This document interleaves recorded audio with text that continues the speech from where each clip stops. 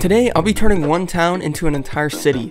Meet Carmelo. He's fresh out of high school and has just received a $200,000 loan to start his transportation business, Selawik Transport. However, that loan means that he can only put transportation services in one town. Melo decides to put his first bus depot down in Rendingwell. Being a smart person, he does this because it's a population of around 4,000 people. With more people means more transportation, which means more money.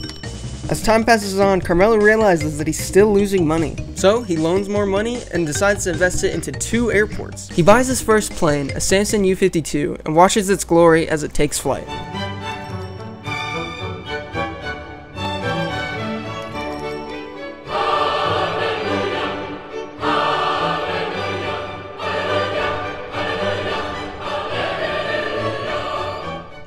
Even after making the airports, the costs to upkeep his buses and planes are the same as his income. So he isn't losing money, but he isn't making any either. The problem comes when loan interest is here. After getting his loan, he has to pay back money from borrowing it from the bank, which means that he's steadily losing more and more money.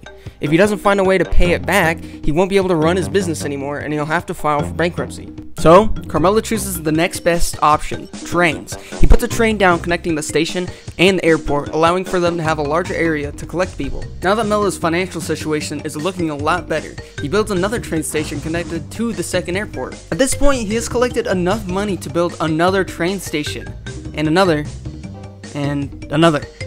It is crazy to think that he almost went bankrupt. A new airport is now available for public use, and of course Carmelo bought it.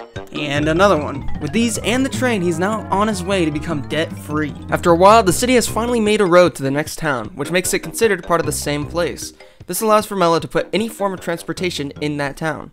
Buses, planes, making upwards to $7,000 every trip, and I'm sure he'll continue to make other towns just as large as his first one. But it's still nice to take a look at what a difference he's made.